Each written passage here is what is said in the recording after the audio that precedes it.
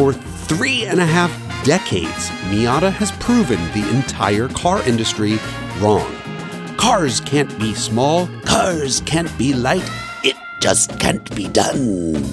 Well, the Miata did it, and it continues to do it.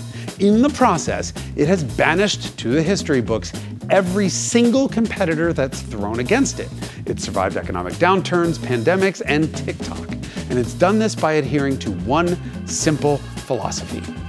Do not ever give the customer what they're asking for. Just give them a good time.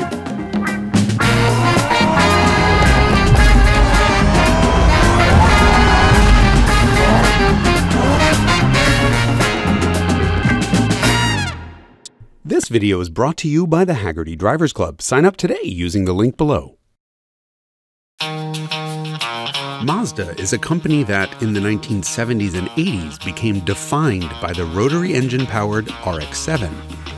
But that wasn't enough for one outspoken, stubborn automotive journalist named Bob Hall, who thought Mazda needed to make a lighter and more affordable sports car than the RX-7 was. Years later, he left his job as a journalist and, partly because he speaks Japanese, became one of the first Americans to work at Mazda's US product planning office, where he never stopped tormenting everyone to make an LWS, a lightweight sports. This is the kind of car that defined European cars of the 1950s and 60s. Alfa Romeo, MG, Triumph, Fiat, Austin Healey, and perhaps more than most, Lotus. They were called sports cars. And I'll read you a passage from a magazine that was called Sports Cars Illustrated way back when these cars ruled the earth. Sports cars were more than just two-seaters. They were a way of life, with social protocol, weekend competitions, and heroic tales of roadside repairs. Sports cars were much more than cars. They were the nucleus of a movement, a reason to get out of bed on Saturday morning.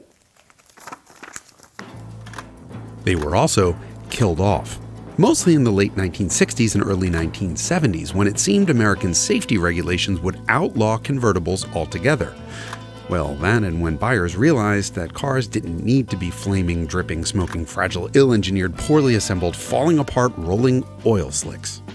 What was lost, though, was the joy of driving, and Bob Hall relentlessly nagged his employer to please build something that would bring back the joy. In the early 1980s, Mazda's US operations sent over a document entitled, "What is a Sports Car to an American?" outlining the only way it could be successful. There needs to be some measure of performance, but numbers don't matter. It must be simple. It must be light, seat two and only two, and have a soft top.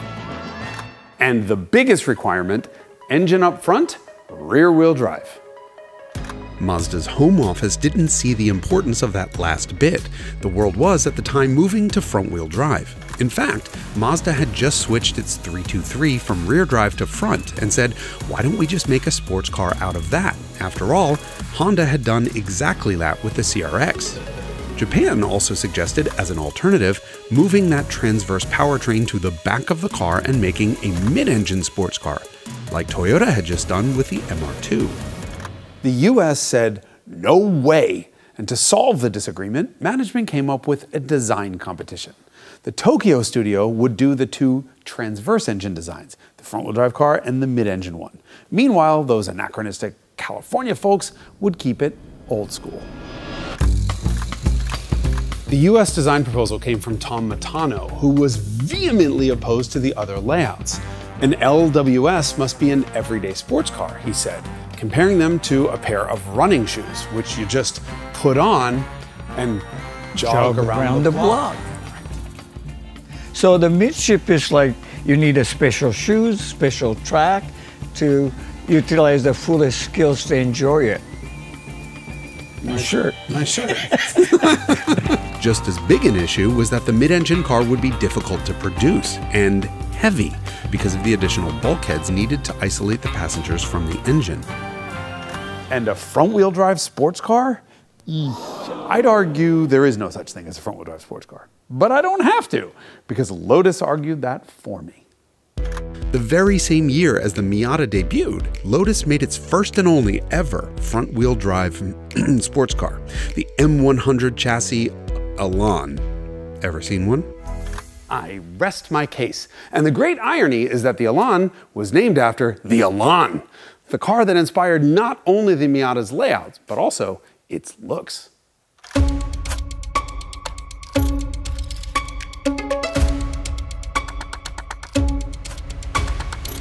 Bob Hall and Tom Matano were successful in convincing Mazda that the Lotus layout was the only way to go. The design brief for the LWS was Swinging Time Machine, and US-based designer Koichi Hayashi started to work on the design. After 3 clay models, he sent his work to his boss in Japan, who responded, "I felt sorry for Hayashi.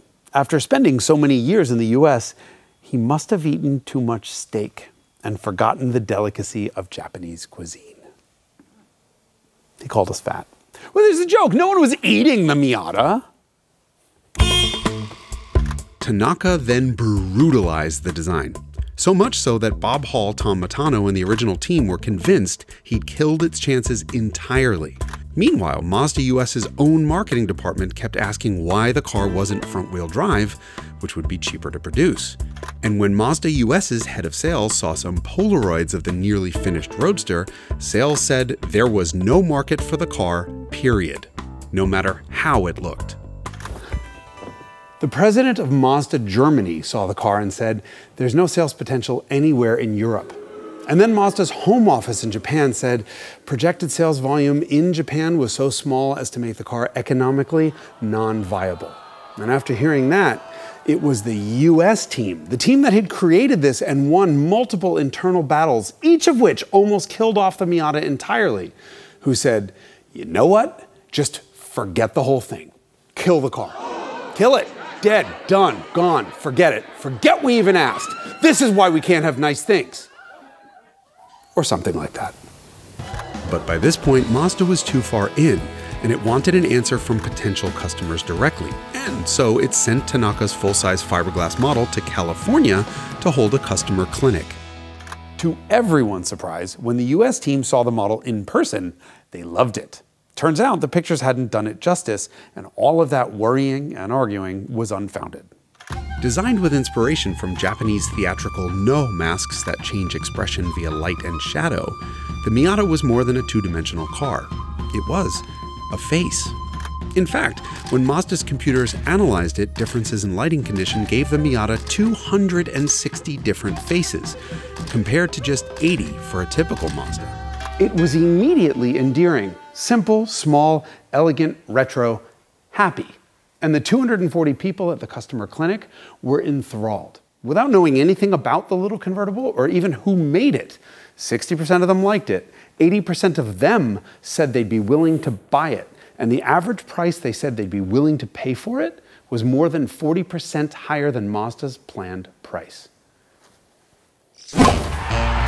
More than anything, they thought it was a Porsche or an Alfa Romeo, and the primary reason why people didn't like it was because they'd owned a lightweight sports car in the past and it was unreliable. Little did they know it was a Mazda. That wouldn't be a problem. And based on that triumphant customer clinic, the LWS and its team were given a green light. Sorry? Oh, thank you. Get it, green light.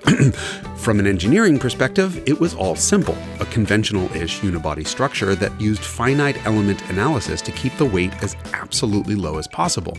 This was only possible because the car was a bespoke thing from the get-go, not some heavy sedan turned into a roadster, which meant the Miata immediately joined the ranks of only a small number of true sports cars made on their own dedicated platform, every one of which has become an icon.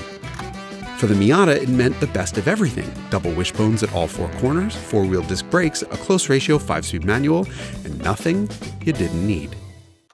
The engine was mounted almost completely behind the front wheels, a 16-valve four-cylinder from the 323 that was turned around 90 degrees and given a new valve cover designed to be a voluptuous beacon of the aggressive twin cams that lie beneath. It pulled to 7,000 RPM with a distinctive exhaust note, designed by a bunch of engineers who studied and then replicated the sound that made people close their eyes and say, "That sounds like a little red sports car." Between the transmission and differential was the PPF, or power plant frame, an ingenious aluminum lattice that rigidly connected the entire driveline. This enormous piece eliminated driveline lash, but weighed only 10 pounds. But it gets even better. By allowing the elimination of some of the other mounts, in some, it added 0 weight to the whole car. Weight was the lightweight sport's middle name, and the production Miata weighed just 2,200 pounds. To get there, every single part needed to be weight optimized. Even the wheels, which are visual copies of 1960-style mini lights, but with 7 spokes instead of 8 to drop the weight by 10%. Any criticisms of this car being too small, too loud, too anything were met with fierce resistance from everyone involved. The Miata team's solution to countries that required a full-size spare tire, which the engineers couldn't fit in the design, well, they just didn't sell the Miata there. Problem solved. If you had a problem with this car, it's because you had a problem with sports cars. The Miata was undiluted sports car perfection. A blast to slide around a racetrack, but fun in a parking lot. It was comfortable, reliable, watertight, well-built, good, charismatic. And thanks to the stubbornness and clear vision of all parties involved on both sides of the Pacific, it's remained that way ever since. The second-generation Miata almost came with a single-clutch automated manual, but the chief engineer was able to stave off that awful fad which ruined so many of our favorite turn-of-the-century cars. It was available with a turbo for a short time until that too was dismissed for being contrary to the Miata's purity. The third-generation Miata was new from the ground up, and the chief engineer said, quote, "The decision not to change the size has been the hardest part of my work. It's a challenge to repress the desire to address every request. I must focus on keeping the faith in the lightweight sport's true value." Remember, even the mighty RX-7 rendered itself extinct by chasing speed and comfort at the expense of low cost, lightweight, and simplicity. After just 2 years, total Miata production surpassed that of the Alfa Romeo Spider, which had been on sale for 26 years. In its 10th year, the Miata became the best-selling two-seater sports car in history. And then it doubled that number. At last count, 1.1 million Miatas as of 2022. The Miata has succeeded where every other so-called lightweight sports car has come and gone. And it's done that by sticking to the original formula. Adjusted for inflation, this costs less than it did in 1989. And in those intervening 3.5 decades, it hasn't grown. It's the same size, and it's gained less than 100 pounds.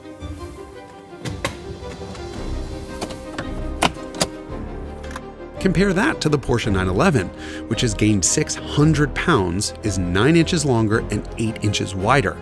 And with just one engine and your choice of transmission and top, Mazda sells just as many Miatas here every year as Porsche sells 911s, even though Porsche makes 37 different variants of the 911, with 3 transmissions, 7 engines, 2-wheel drive, 4-wheel drive, coupe, convertible, Targa, standard body, wide body, 2-seat, 4-seat, ...